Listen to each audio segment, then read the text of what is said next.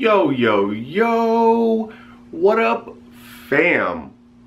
Strongest CPA in the state of Florida. I'm back again. What up, fam? This is AFB 34. This is my classic series. This is the best accounting series in the world. Accounting for Beginners 34. If this is your first time, I will link a playlist over here to the best playlist in the world. If you're back, you know what it is. Let's get it in, okay? Best shirt in the world. This is Accounting for Beginners number 34. What is that? 34.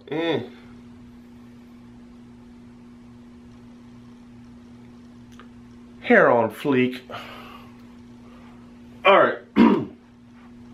It's Accounting for Beginners number 34. Classic series, boy. Classic series. Adjusting entries. Accounting for Beginners number 34, the classic series. This would be if you're doing an accrued basis. You'd write journal entries for accrued. What's the difference between cash and accrued? It's cash basis when the cash hits your sticky little hands. We'll go over that later. Don't worry about that now. This is just basically I'm going through all the adjusting entries, and I'd be amiss if I leave accrued revenue out, even though I don't really use accrued revenue. It's, you know, I got a good night's sleep last night, so I'm feeling whoa. So we're going to do accrued revenue today. Let's go with the definition of accrued revenue in the book. Unrecorded revenue that has been earned. Alright, so I did some work. What happens when you do work for somebody?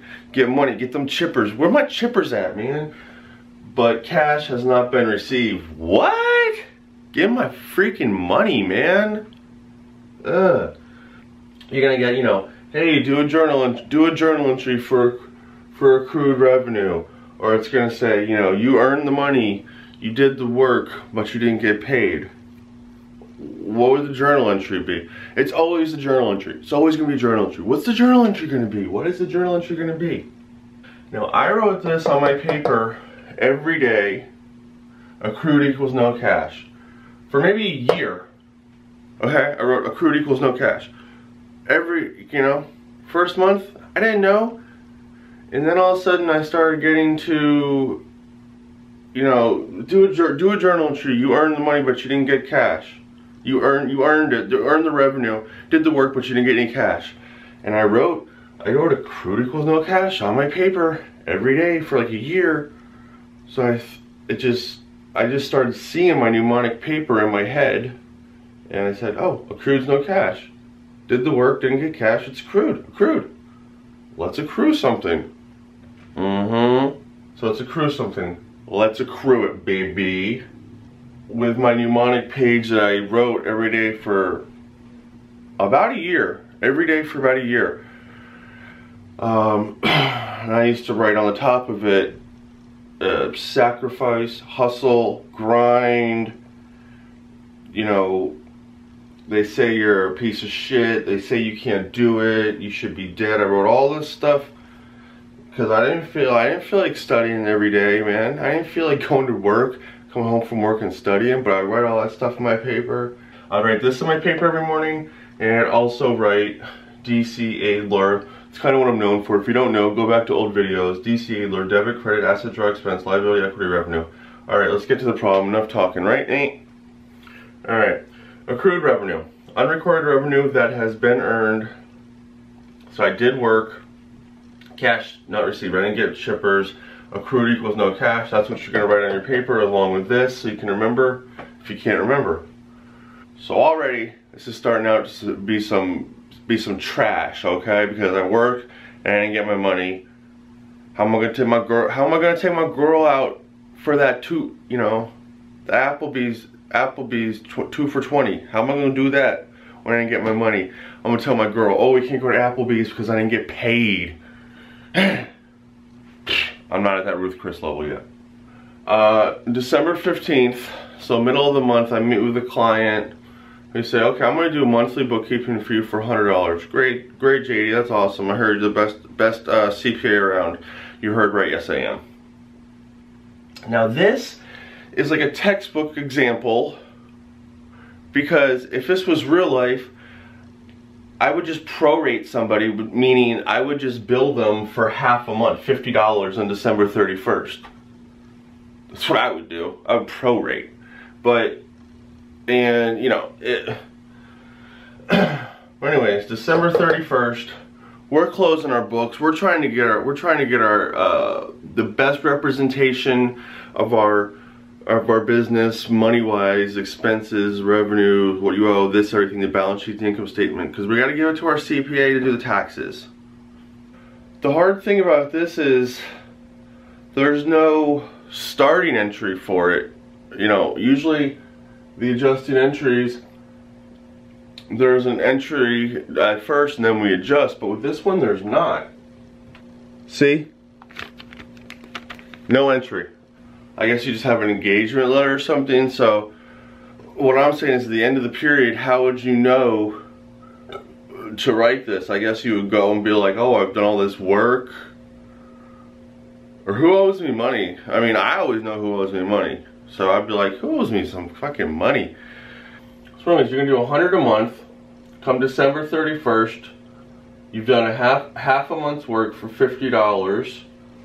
You want to put that on, you want to make a journal entry and you want to put that on your books to have an accurate representation of your business at the 12/31 date.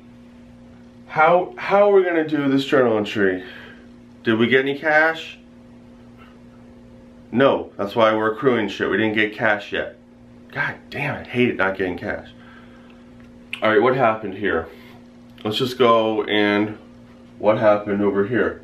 I did bookkeeping for 100 a month, yeah. Now December 31st, I did a half month's work for $50. $50. I'm gonna start with the credit first. Sometimes I start with debit, sometimes I start with credits. You know, it just depends. So I'm gonna start with the credit here. I'm gonna start with the credit.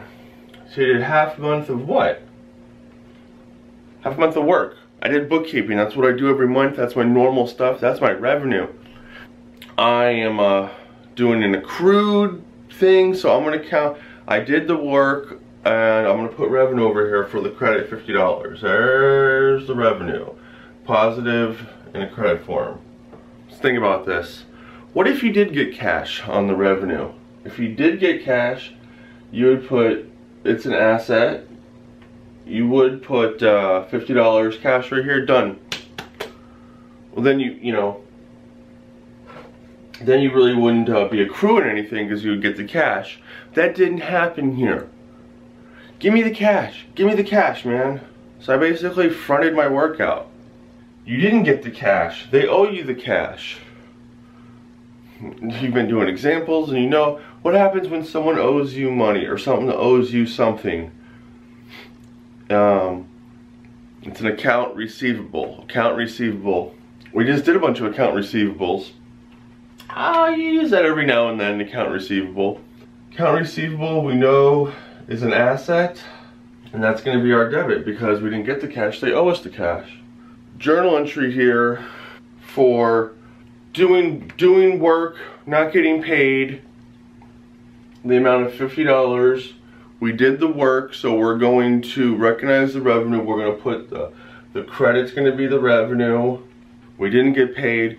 We need the money. We have an account receivable, even though no one's gonna ever pay us, they're just gonna close their business down. $50 debit. $50 debit accounts receivable is the debit. The credit, $50 revenue. Anyways, thank you very much for watching me again. I love doing these, and hopefully I'm getting better and better every time. And I just love doing these. I can't. Peace.